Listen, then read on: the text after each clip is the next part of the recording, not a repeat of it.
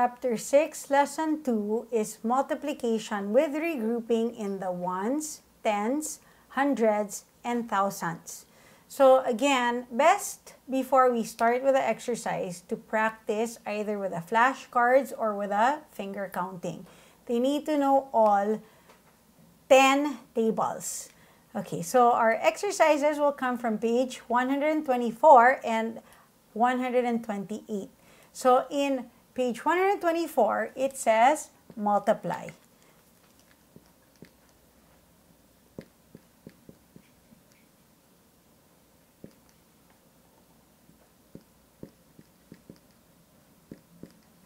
Okay, so here we need to rewrite the problem so that the bigger number is on top and the smaller number is on the bottom.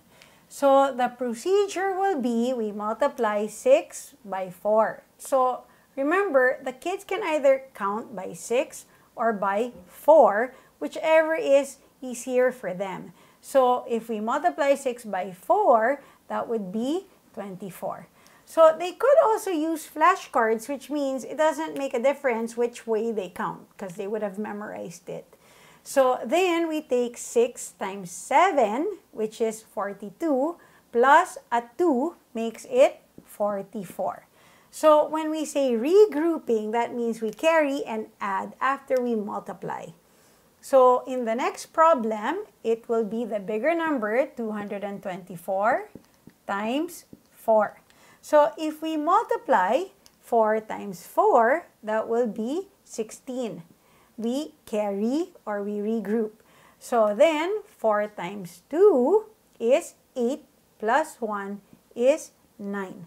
Which means if we multiply 4 by 2 again, that will be 8, giving us 896. The next set of problems that we will be doing have bigger numbers. So this will be on page 124, problem number 6.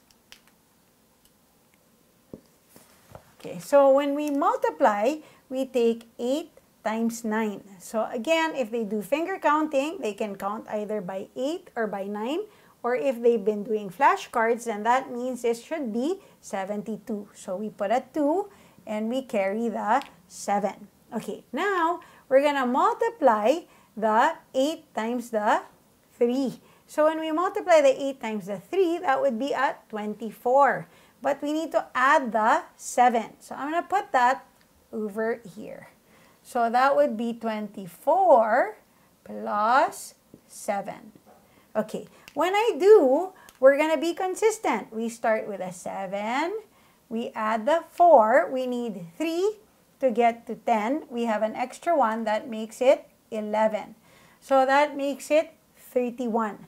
So again, if it's too hard for the kids, we need to allow them to either put it on the side, put it above, wherever they have space. They need to be able to write down what needs to be regrouped. Okay, and finally, if we take 8 times 4, that would be 32 plus 3, that would be 35. Our last problem will be 9 times 6, which is 54. So that means this will be a 4 and that will be a 5. If we multiply 9 times 7, that will be 63.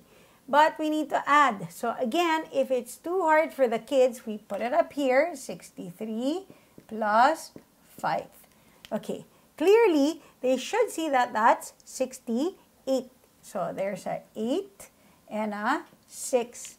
And finally, 9 times 5 is 45.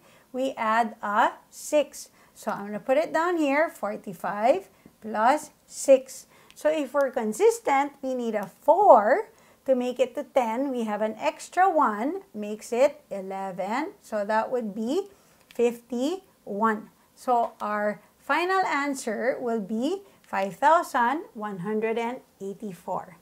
So again, parents, once we start multiplying larger numbers, it also means more stress.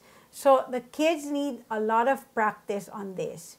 They cannot learn this without doing many problems.